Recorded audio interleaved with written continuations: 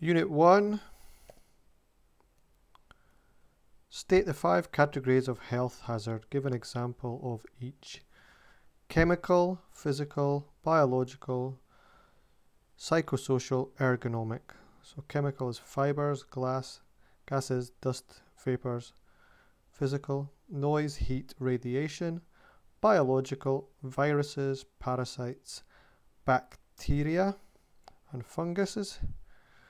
Psychosocial, stress, bullying, workplace violence, substance misuse. Ergonomic, workplace layout, repetitive processes. Okay, outline some of the main sources of data used to compile occupational ill health statistics. RIDDER 2013, Reporting of Disease and Dangerous Occurrence Regulations. LFS, the Labour Force Survey. THOR, the Health and Occupational Health Reporting Network. Industrial Injury Scheme, death certificates, and internal sources of ill health. Give 3 examples of occupations where there are likely to be defined fitness to work standards.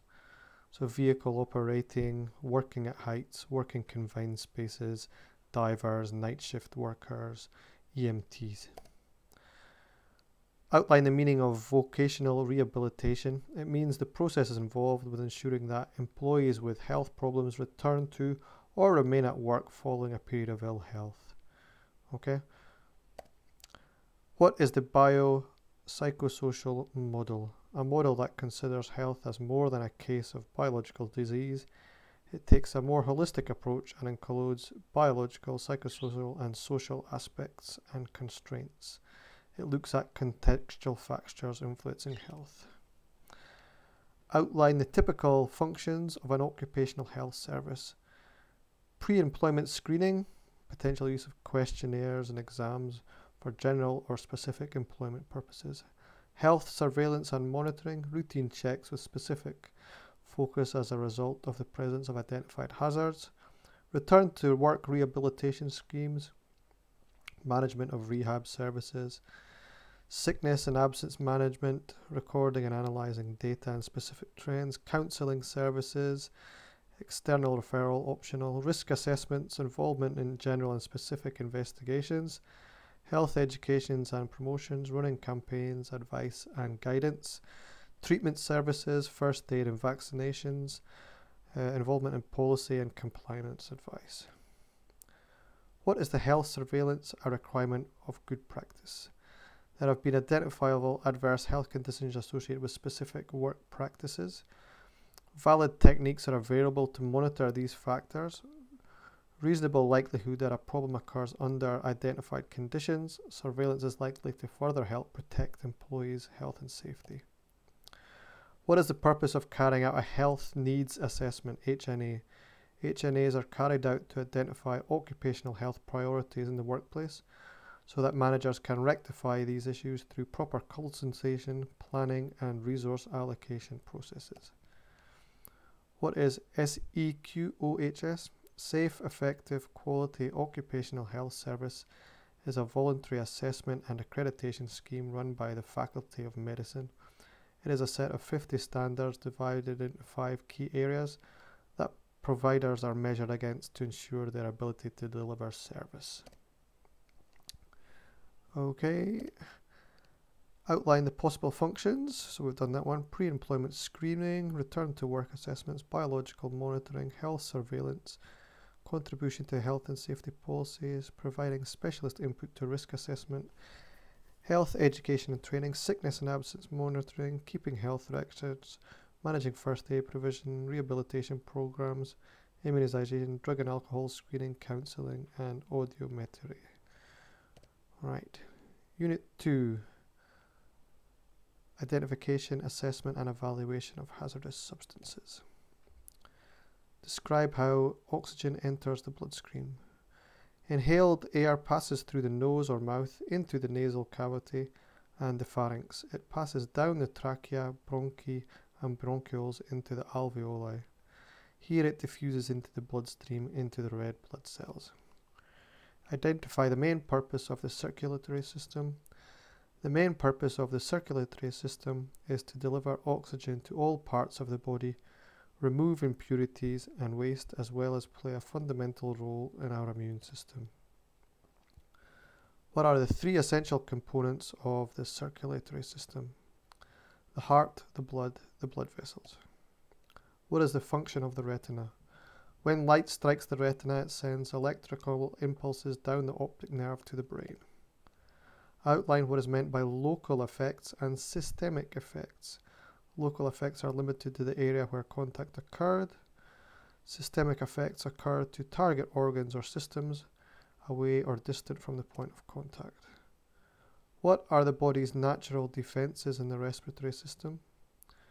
So we've got nasal hair, mucus, ciliary, cough and sneeze reflex, musculoskeletal escalator, inflammatory response, innate immunity. What are three physical states a chemical may be found, and give examples? Solid, massive form like dust, fiber or fume. Liquid, massive form or mist. Gas or vapor. What are the differences between inhalable and respirable fractions of airborne dust? Inhalable relates to the total amount of dust that is capable of entering the nose or mouth. Respirable dust is the fraction of airborne dust capable of penetrating into the alveoli, smaller than 7 mm. What is the UNGHS? It is the United Nations Global Harmonization Standard of Classification and Labels of Chemical and Global Initiative of Standardization. What is meant by the term toxic? A substance that produces serious acute or chronic ill health and even death at very small doses. How is carbon monoxide dangerous to health? It's an asphyxiant gas. When inhaled, it reduces oxygen available to the body. It combines with hemoglobin and prevents oxygen transport in the blood. What is the purpose of risk safety phrases and hazard precautionary statements? Where can they be found? They are to ensure that the user is fully aware and informed of risks and hazards associated with these substances and the necessary precautions to take. They can be found on product labels, SDS safety data sheets, and harmonized classification databases. Identify the data that must be included in the safety data sheets. Supplier and manufacturer details, composition and ingredients, precautions for first aid, fire, spills and mass release, handling, storage, disposal and containment information, exposure controls and PPE, stability and reactivity, toxicology and ecological information, regulatory and other information. What factors should be considered when assessing a risk to health? Hazardous properties of the substance, type and level of explosion, duration, frequency, longevity, the task involved, the number of people exposed, the effects of mixtures, unusual activities like maintenance and emergencies, relevant OELs, occupational exposure limits, controls and their efficacy, monitoring and surveillance, assessment, review and continual improvement.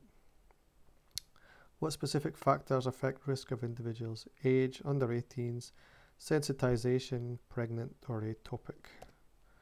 Explain the difference between case control study and prospective cohort study. Case control studies, the risk factors of people with the disease are compared to those without. In retrospective cohort studies, participants are chosen on the basis of having or not having the condition. Describe an example of retrospective cohort study. The populations are identified which differ only by the fact that one group has been exposed to the condition being studied, i.e. asbestos. Outline the range of toxicity tests that might be needed to be carried out on a substance. Acute toxicity, so we've got oral, dermal, inhalation, irritancy, skin sensitization, repeated dose, 28 days, subchronic, repeated dose, 90 days, mutagenicity, carcinogenicity, reproductive toxicity. Okay. Explain the methodology and purpose of fixed dose toxicity. It measures the effects, short time, 14-day exposure. The dose is successively increased and the effects measured. Describe a test that can be used to identify genetic mutation. The AMES test exposes the mutagen to a specific bacterial strain. Explain what is meant by dose-response relationship, the correlation between the amount exposed to with the severity of the associated effects. Okay, sketch a dose-response curve. Explain LD50, LC90. So it's S-shaped curve. The y-axis is death, x-axis is dose. LD is the oral or the dermal dose. LC is the inhaled concentration. LD50 means 50% are killed at that dosage. LC90 means 90% of the sampling dies at that concentration dosage. Unit 3, control of hazardous substances. Outline the hierarchy of controls for exposure to hazardous substances as outlined in the ILO ambient factors. So eliminate. Firstly, cease use, substitute for less hazardous alternatives, alternative processes. Secondly, control. Good design and installation, work systems to minimize exposure, PPE, good hygiene practices, welfare, facilities, warning signs, emergency arrangements. What are further measures to control exposure to carcinogens or mutagens? Totally enclosing the process and handling systems if reasonably applicable, prohibition of eating and drinking in contaminated areas, good housekeeping, designated areas and installations that may be contaminated using signs, storage, handling, disposing, containing safely, training, instructions, supervision, health and surveillance. Outline the diseases associated with asbestos exposure, lung cancer, asbestos, pleural thickening, mesothelioma. Explain what is meant by dilution, ventilation, and comment on its value as a measure of control. It dilutes the concentration of the air either passively or actively with fans. Only good for low concentration of high OEL contaminant, not suitable when operators are in close contact with the contaminant. Explain why it is important to monitor performance of LEVs. Ensure they are working to spec. In turn, contamination is within OELs. No needless exposure. Describe how a manometer might be used to monitor the pressure drop across a filter and LEV system. It can indicate reduced efficiency from a filter that can be cleaned or changed. What should be included in a LEV exam test?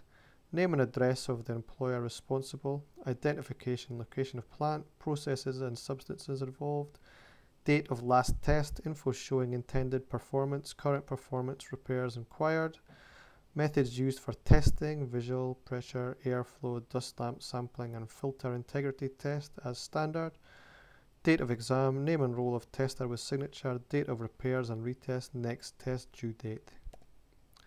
When choosing PPE for the workforce, what factors should be considered? It is appropriate for risks and conditions. It takes account of ergonomic considerations. It fits. It does not increase risks. It meets standards. 9. What is meant by compatibility? Where one or more piece is required, effectiveness is not impinged upon. 10. Describe the difference between respirators and BA breathing apparatus. Respirators purify air from immediate surroundings. Breathing apparatus supplies air from uncontaminated source. Identify the advantages of powered clean air respirator over conventional canister respirator. Pump attached to a powered respirator provides positive air pressure, reducing fatigue, allows for longer work periods, minimizing risk of ingress contaminants. What factors would you consider choosing for eye protection? The hazard, the environmental conditions, the tasks, ergonomic requirements, compliance, compatibility, acceptability. Identify 3 issues associated with wearing protective gloves. Loss of dexterity and feeling, overheating and sweating leading to dermatitis and open pores, possible removal of gloves. Breakthrough time, permeation rate, degradation rate. B4. What specific forms of hazardous substances are OEL intended for? Occupational exposure limit to control exposures to airborne inhalation of hazardous substances. Outline the difference between LTEL and STEL. Long-term exposure limits are measured over 8 hours for chronic effects. STEL are measured over 15 minutes to control acute effects. Both are time-weighted averages. C1, T1 plus C2 plus T2 over 8 parts per million. State the 4 stages of practice of occupational hygiene: identification, monitoring, evaluation, control. Outline the monitoring strategy described in HSG 173. Initial appraisal to establish need for and extent of exposure monitoring.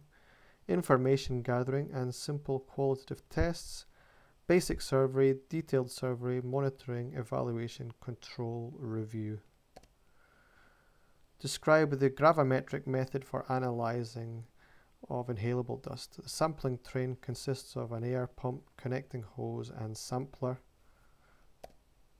State the limitations of stain tubes as a method for quantifying airborne contaminant. Incorrectly broken, bellows action, cross-sensitive, inaccurate at non-standard temps and pressure, shelf life, margin of error, point in time, grab sample, user competence. Okay, what is the minimum requirements for health surveillance and keeping of health records? Health records created for all employees potentially exposed to a specific hazard. Name, sex, DOB, ID, address, date started, job, record of jobs involving exposure. What is the difference between health record and medical record? Health record is not confidential. It's based on health surveillance results. Medical record contains clinical information and confidential, requires authorization. What does the term biological monitoring mean? A measure of a biological substance in a fluid, blood, breath, urine samples. Unit 5, biological agents. How does the ILO define a biological agent? Any microorganism, cell culture, or human endoparasite that may cause hazard to human health. What are the 4 characteristic categories of microorganism? Fungi, bacteria, viruses, protozoa, parasites. What are the symptoms of Weil's disease, leptospirosis? Flu symptoms for a week, jaundice for week 2, second week's a fever with jaundice, comes from cows and rats. Explain the term zoonosis and describe an occupational example. Animal infections that may be transmitted to humans, agriculture workers, wet food markets. Identify 2 occupational groups at risk from exposure to biological hazards and summarize the ill health conditions that could arise. Agriculture workers and sewage workers exposed to raw sewage, hepatitis and polio, leptospirosis.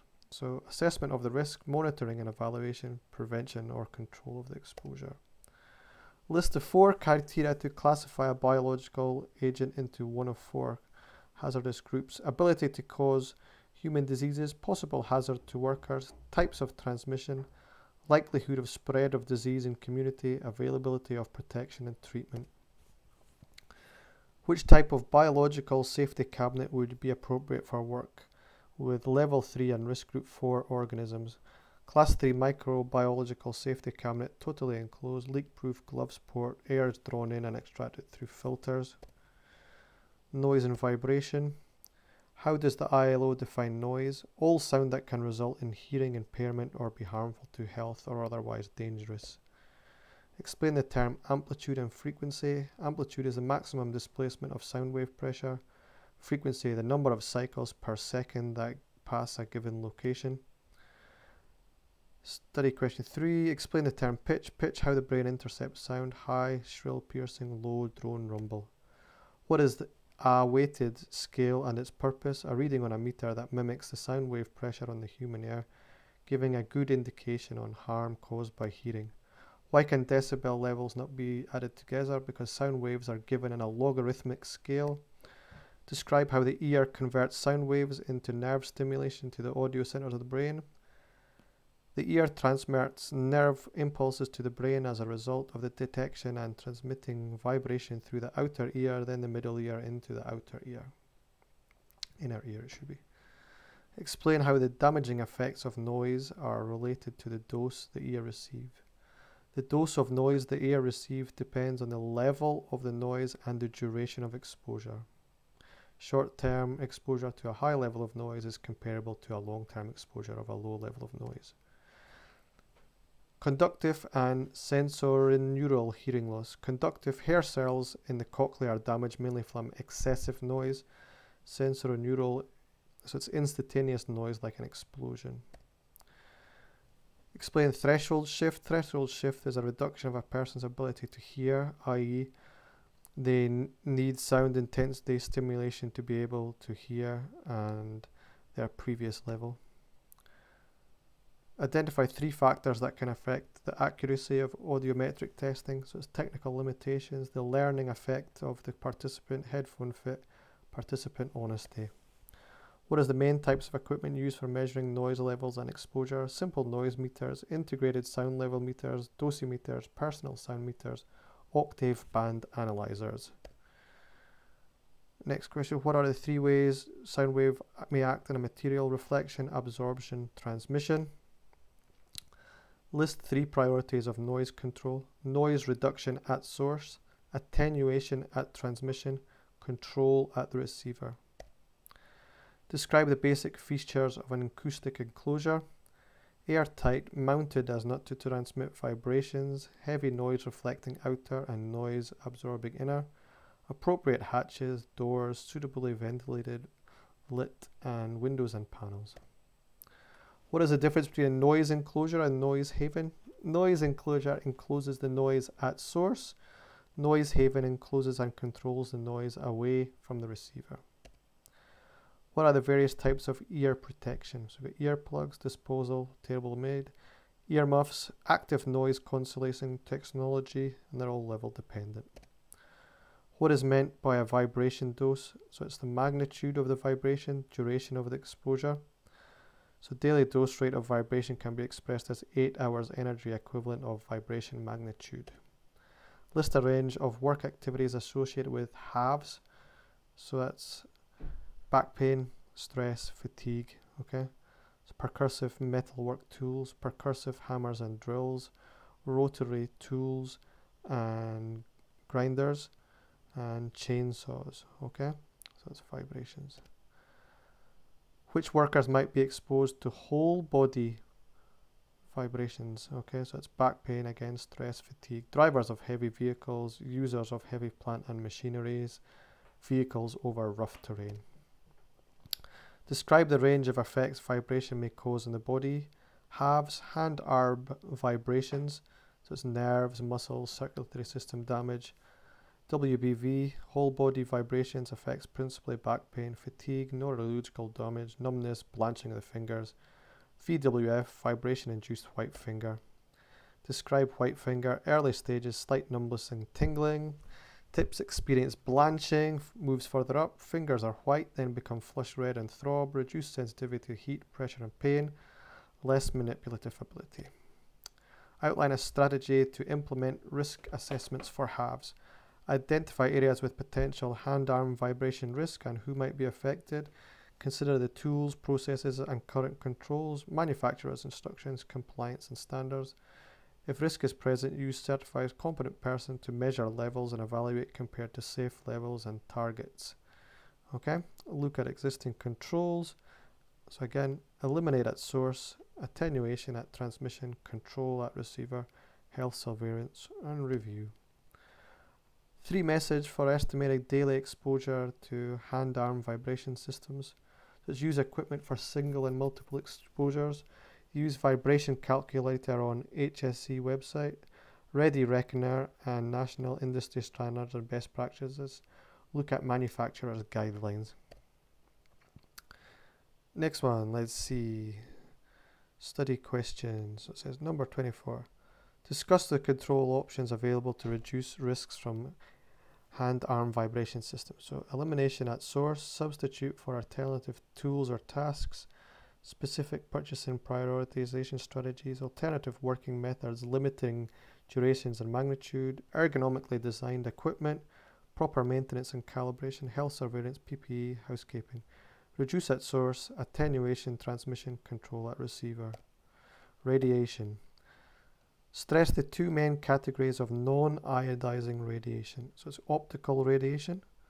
So 3, ultraviolet, visible, and infrared. Then electromagnetic fields, radio waves, and microwaves.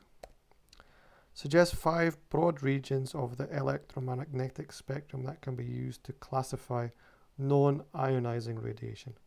Ultraviolet, visible, infrared, microwaves, radio waves. What is the source of beta radiation and what is it used for? Beta radiation results in the decay of certain radioactive materials as used in biological and medical research. What is the difference between gamma radiation and X-rays? Gamma radiation comes from the nucleus. X-rays come from the surrounding electron layers. What are the hazards of exposure to ultraviolet radiation? So there's acute and chronic effects. So the eyes and skin, such as sunburn, eye arc, cataracts, premature aging, and cancers. Describe the framework approach to control exposure of non-ionizing radiation. Eliminate as far as reasonably possible, substitute alternative technologies and processes, administrative controls for shifts in teams limiting exposure, duration, purchasing priority strategies, interlocks, shielding, enclosures and screens, systems of work and PPE, training, information, supervision, instruction, maintenance, design and layouts, time, distance, signs, manufacturing restrictions, compliance with standards, automation, mechanization. Explain half-life, the time it takes for half the quantity to degrade, activity, the rate given by which it decays, absorbed dose, measure of energy deposited by the radiation, equivalent dose gives a measure of the likely biological damage. Stochastic, those effects that can occur after any level of exposure. Non-stochastic effects are dose dependent. For each type of ionizing radiation, give an example of its usage. Gamma, industrial X-rays, X-ray, medical radiography, neutrons, nuclear industry, alpha, smoke detectors, beta, medical research. What are the principal instruments to detect and quantify radiation? TLD dosimeters, thermoluminescent dosimeter. What is the difference between external and internal exposure? External will affect the skin, eyes, and internal organs. Internal deposited inside the body through ingestion, inhalation, injection, or absorption through the skin.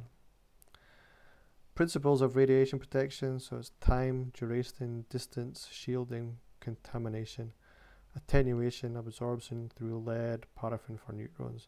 Dose equals level times time. Control measures to protect harmful exposure to laser radiation. So it's engineering controls like interlocks and equipment, screens, enclosures, non-reflective surfaces. Administrative controls, warning lights, signage, training, supervision, instruction, systems of work, shifts, health surveillance, supplier guidelines, accredited, PPE, laser safe eye protectors, skin protectors, compliance. Mental health at work. What are the short-term symptoms that might arise in staff who are suffering high stress levels? Increased heart rate, palpitations, profuse sweating, headaches, dizziness, blurred vision, lethargy, skin rashes, aching neck, shoulders, hyperalertness, anxiety, depression. What organizational factors could be responsible for creating avoidable work stress? How work is organized, awkward shift patterns, unsociable hours, excessive work hours, little breaks, disruption, change, lack of control, lack of recognition or support, lack of leadership direction, poor communication, poor facilities and environment, poor culture. So it's relationships, control, change, demands, environment. Okay, define anxiety and depression. Anxiety, feeling of unease, worry or fear, uncertainty, mild or severe.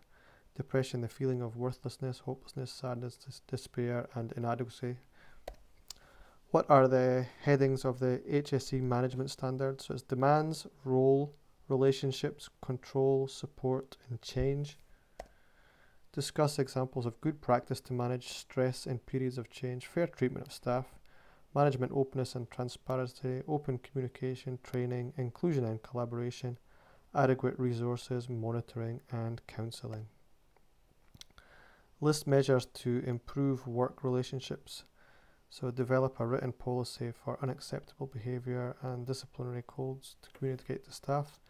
Implement procedures to resolve conflicts, good workplace initiatives and team building, select the right blend of people, training and mentoring, counselling, information and supervision, celebrate success.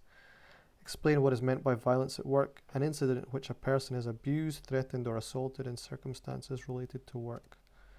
Outline the principal activities and examples of associated staff where it is possible there might be a risk of workplace violence.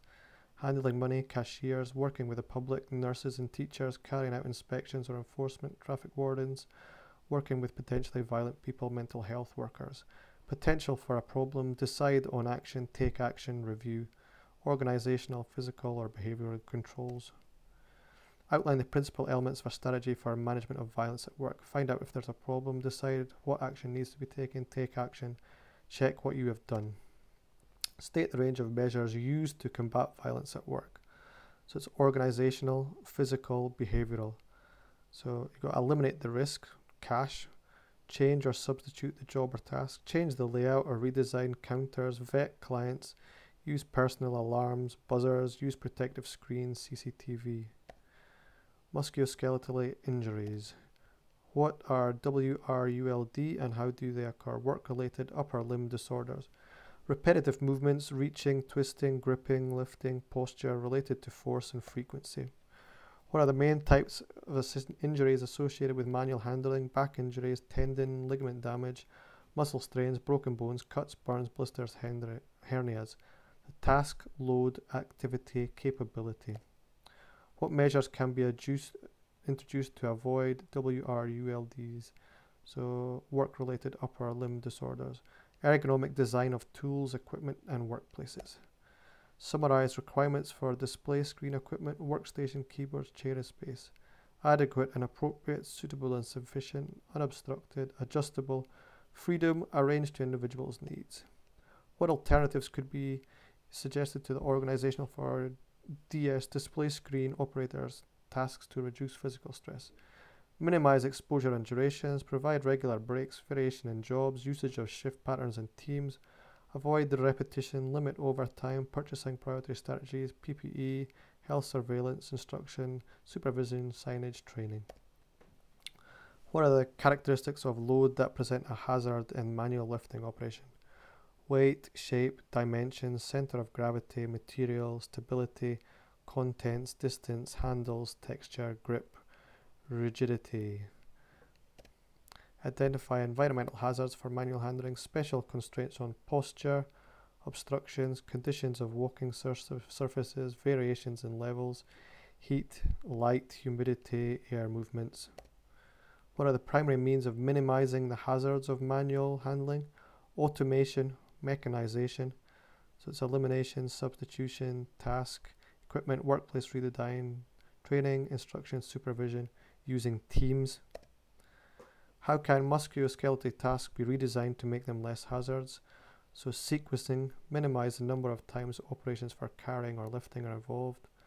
Work routines, so it's reduced repetitions, increased variation, more breaks, job sharing, own pace. Teams, using teams, sharing the workload. 10. Thermal environment and temperature. What are the forms of heat transfer related to a person and work environment? Radiation, evaporative cooling, conduction, convection.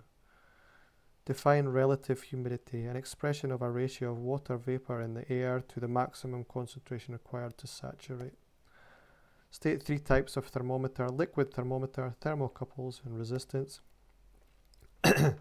Explain the measurement difference between wet and dry bulbs. Dry bulb is protected by shielding.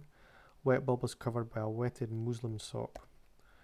Define WBGT, so it's the wet bulb globe temperature. WBGT is a type of apparent temperature used to estimate the effect of temperature, humidity, wind speed, wind chill, and visible and infrared radiation, usually sunlight, on humans. Okay, so it's the actual.